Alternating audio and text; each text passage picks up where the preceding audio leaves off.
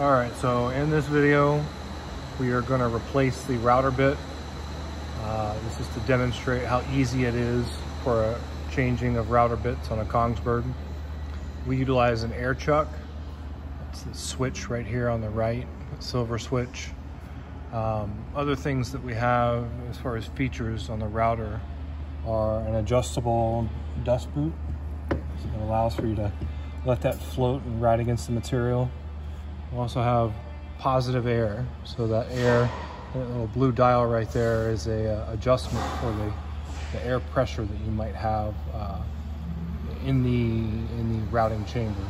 So that air not only turbulates all the debris in there, but it also helps cool the router bit itself.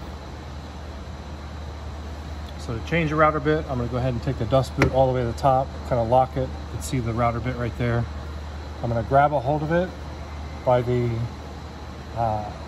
top part of the router bit, and I'm going to push down on the air collet. So the router there comes out pretty easily. To replace it, all I have to do is the same kind of thing. I like to grab right at the top shoulder of the router bit, and then when I place that into the chuck, I go all the way to the tip of my fingers, and then I lock it.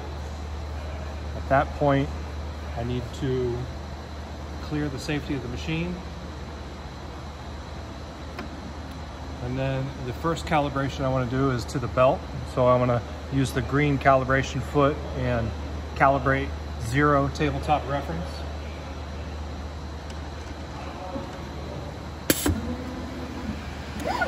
And I do this all while the vacuum is on.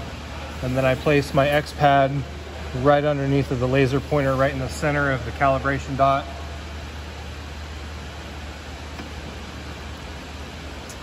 And then in the software here, I'm going to select adjust tool height, and then I'm going to measure all tools.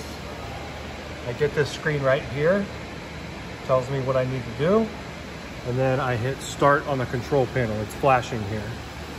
So when I hit start, the machine is now going to come over, use the calibration foot to measure the X pad, and then it will measure all the tools that I have loaded.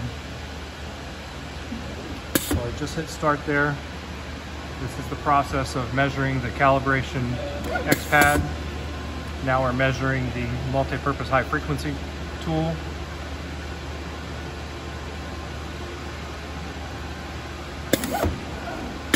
And now we're onto the router bit.